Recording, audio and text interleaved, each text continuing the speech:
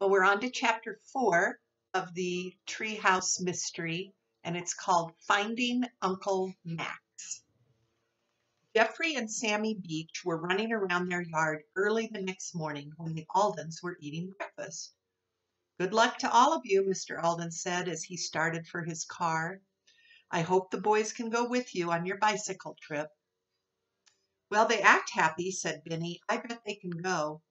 When the boys saw the Aldens coming, they were too excited to take turns speaking. "Yes, we can go on our bikes," Jeffrey shouted. "Mom said so. We were so surprised. And we don't even have to get back for lunch. We can buy lunch at Uncle Max's restaurant." "We each have $1," said Sammy. That wouldn't buy lunch at a restaurant nowadays. This story's a little bit old. "Good," said Jessie. "We'll go back for our bikes." The Aldens went home to get their bikes and to tell Mrs. McGregor that they would not be home for lunch. "We'll eat at that little diner just off the shore road," said Jessie. Mrs. McGregor nodded. She said, "I'm glad the two boys are going to have a bit of exercise and get out of that backyard for once."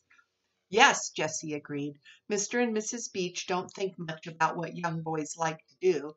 I have a feeling they just expect Jeffrey and Sam to be as little trouble as possible." "They don't want to be bothered," agreed Mrs. McGregor. "That's easy to see." Soon 6 bicycles were wheeled out to the street. Benny stayed close to Sammy and began to talk to him. "Sammy," he said, "tell me why you want that spyglass so much."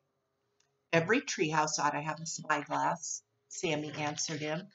"You have to watch out for the enemy, and you want to see anything moving in the woods." "Yes, but most people build their house first and then get a telescope," said Benny. "Now you boys want one before we even start the treehouse. Why?"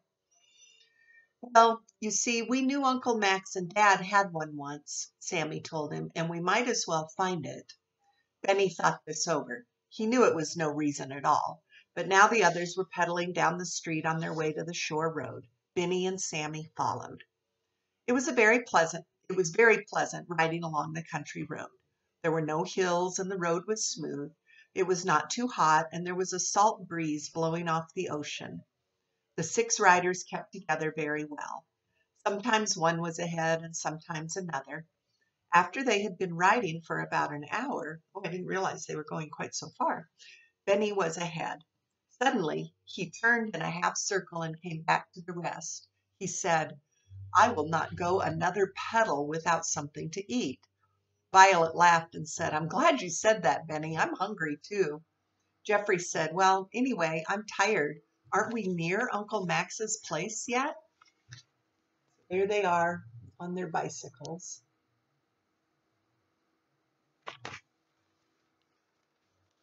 "Yes, we are," replied Henry. "I have driven past it in the car, but never stopped to eat there. It's right around the bend." Benny said, "Well, I can wait that long." And they rode along to the bend in the road. "Here it is, Jeffrey," said Henry. "Beach's place." He pointed to an old sign. It was broken and hard to read. The 4 boys and 2 girls parked their bikes by the steps. "Sammy and I never saw this place before," said Jeffrey. "Uncle Max must be an old guy. He's much older than my dad. I hope he will know who we are." "Don't worry," said Benny. "Just tell him. He'll believe you. And if he doesn't, we'll tell him." They went in. The room was rather dark and it was empty, but there was a fine smell of hamburger cooking. Hamburger does smell good when it's cooking. Then a man came out of the back room of the restaurant. He was not an old guy at all. He was lively and strong, never still a minute. He had curly gray hair and bright blue eyes. He smiled at his customers and said, "Do you want sandwiches or hot dogs or hamburgers?" Nobody answered, but Sammy stepped up to the counter and looked up at the man. "Are you Uncle Max?" he asked. "I'm Sammy." "Bless my soul," said Max Beach. "Are you really? The last time I saw you, I held you in my arms. You were a tiny baby. Where is your brother?" "Right here," Jeffrey said. "Then we both have been in this very room?" "Yes, you have, Jeffrey, but you were too small to remember it. And how is your father and your mother?" "They're very busy," answered Sammy, "but Dad says he's coming to see you soon." I hope so, Mr. Beach replied. I know he is an important scientist now. He won't have much time for me, I'm afraid. Well, don't worry, said Sammy. He doesn't have much time for us either. These are our new neighbors, the Aldens. They take lots of time with us. The Aldens smiled at Mr. Beach. Benny said, These boys are worth a lot of time. We are all building a tree house. A tree house, Uncle Max exclaimed. Now that's interesting. Are you building it in the big oak tree? That's right, said Benny. How did you guess? Well, I'll tell you about it. But you must have something to eat first. You look hungry to me. Violet laughed. Yes, we are. I want a hamburger, a big one. We'd all like hamburgers, said Jessie, and milk for everybody. I'll be back in a jiffy, said Uncle Max. Everything is ready. Excuse me for a minute. The visitors looked around. The room was quite dark. There was one big table and two smaller ones with chairs. Then there was a counter with stools. They all sat on the stools.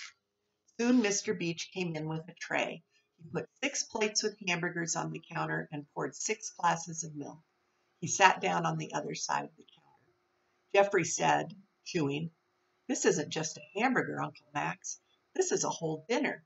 French fried potatoes, lettuce and tomatoes and salad dressing and pickles. Yes, I know, Uncle Max nodded. I like to see people eat. Now tell me about the treehouse. We began it 2 days ago, Mr. Beach, said Henry. The boys just finished the floor. You can call me Uncle Max, too, will you? Now I bet you children came down to see about that old spyglass. Everybody laughed because Uncle Max was laughing. Such a silly thing, he said. I suppose your father forgot about it long ago. Oh, no, he didn't, said Sammy. He still says you have it. Well, I haven't, said Uncle Max. I have no idea where it is, and now I guess you want it for your treehouse. Well, we'd certainly like it, said Sammy, drinking his milk. A treehouse always has a spyglass. Well, that is true, agreed Mr. Beach. Let me tell you something you don't seem to know. Your father and I had a treehouse in that very tree. You did? Exclaimed Benny. Nobody told us that. No, my dad never told us, said Jeffrey. I don't know why. I guess he was too busy. He's always working. We didn't have it very long because we moved away, Uncle Max went on. But it was a pretty fine treehouse, and that's where we used the spyglass. We were very careful of it because it was a good one. It was in a heavy leather case. We always put it back in the case. Did you and Mr. Beach do all the work on the treehouse yourselves? Asked Benny. Well, almost. We had trouble with the roof. We weren't tall enough, so a man helped us a couple of times. He was visiting the people who lived in your house then. Maybe that man took the telescope, said Jeffrey. Oh, no, he wouldn't steal a penny, I'm sure of that. He wasn't there very long anyway. He came and went in a month, and we never saw him again. Henry looked at Uncle Max and asked, Did you miss the spyglass just after he helped you? Uncle Max did not want to answer this, but he said, Well, I must say yes. We missed it the very day he went away. But he didn't steal it, I'm absolutely sure. He had a telescope of his own, anyway. Violet said, I don't think Henry meant that the man stole it, but he may have put it somewhere. Maybe, said Uncle Max. We never found it anyway. The man made a hole in the roof so we could lie down in the treehouse at night and look at the stars. What a dandy idea, exclaimed Sammy. We're going to do that too, aren't we, Benny? Yes, sir, said Benny. We'll have a hole in the roof even if we don't have a spyglass. Jeffrey was thinking. He looked at his uncle and said, The spyglass was one reason you didn't get along with my dad. Yes, part of the reason. I didn't like school very much, but your dad always did well. There was a war then, and I wanted to be in the army. Your dad went to college. We didn't see each other for many years. When the war was over, I traveled around for a while. Then I came back here and bought this diner. Your father and mother came to see me once. Sammy was a baby, and Jeffrey was too little to remember. That must have been when we were living in New York, Jeffrey said. But New York is so noisy and busy that Mom doesn't like it anymore. She didn't like to walk to the library, and she didn't like to drive. and Dad found the old house in Greenfield was empty, so we moved, said Sammy. I'm glad you did, said Uncle Max. Then he looked from Jeffrey to Sammy. I used to think it was kind of a spooky old house. It sounds funny, but I always felt better in our treehouse than anywhere else. Do you boys feel that way? No, Jeffrey said. Of course, we haven't any treehouse yet. We haven't had much chance to explore the house. Mostly we stay outside. I used to hear a queer rocking sound, Uncle Max said, more to himself than to the boys. People used to tell stories about families who had lived in the house a long time ago. They were always sad stories. But things must be different today. And now, how about some apple pie for dessert? Yes, said Henry. We always take apple pie when we can. We want to see if it is good as Jessie's. She made one once with a glass bottle for a rolling pin. Uncle Max laughed and went out to get dessert. He soon came back. They were all eating the delicious pie when Sammy said, all this fuss about a spyglass. Well, it wasn't just the spyglass, said Uncle Max. Your father was smart, and he's a really great man. I'm not smart like that, and I've never made much money. This diner is not doing very well. You can see there aren't any other customers. Yes, we noticed that, said Jessie. I'm sorry. Thank you, said Uncle Max. I wish my brother and I could be friends, but he is too busy. That's that. Well, we'll tell him what a good lunch we had, said Jeffrey. Both Beach Boys took out their money. No, sir, said Uncle Max. You're invited to lunch. I won't take a cent from any of you. It was a pleasure to talk to you. Even Henry could not make Uncle Max change his mind, so they thanked him again and rode away. We'll be back soon, they all called. Now, isn't that the funniest thing, said Benny. Nobody has the spyglass. It must really be lost. We can use our old field glasses to look at the birds, said Jessie, but a telescope would be better.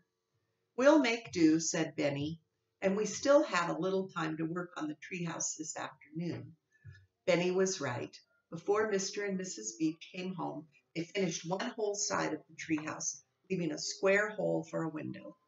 We're doing fine, exclaimed Sammy. The back is done because that's the tree and the front will be open. That leaves only one side to do. Henry said, when we get the roof on, you can live up there. Sammy added, by that time we'll have my carpet in. Just then they were all surprised. The back door of the house opened and Mrs. Beach came out. Mom, you're home, cried the boys. Stay right there, said Mrs. Beach. Here is your supper. We'll send it up in the basket.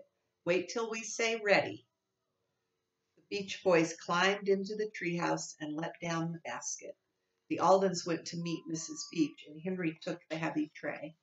Mrs. Beach said, Benny, you eat with them the first time. They will enjoy it more. Benny said, so will I. It looks delicious, Mrs. Beach. First, the boys pulled up fried chicken, raw carrots, and paper plates in the basket. Then they let it down, and Benny put in rolls, cookies, and a bowl of chocolate pudding. Wow. The third time, they pulled up a carton of milk and 3 plastic cups. Then Benny went up to join the supper party. Jessie said, we'll leave them alone, Mrs. Beach. They'll have a better time with no girls. You have been good to my boys, said Mrs. Beach. Sometime we will have a talk. My husband and I are very grateful to you. Jessie was just going to tell Mrs. Beach about their trip to see Uncle Max, but she stopped in time. The boys surely ought to tell their parents about Uncle Max and the lost telescope. See you in chapter 4.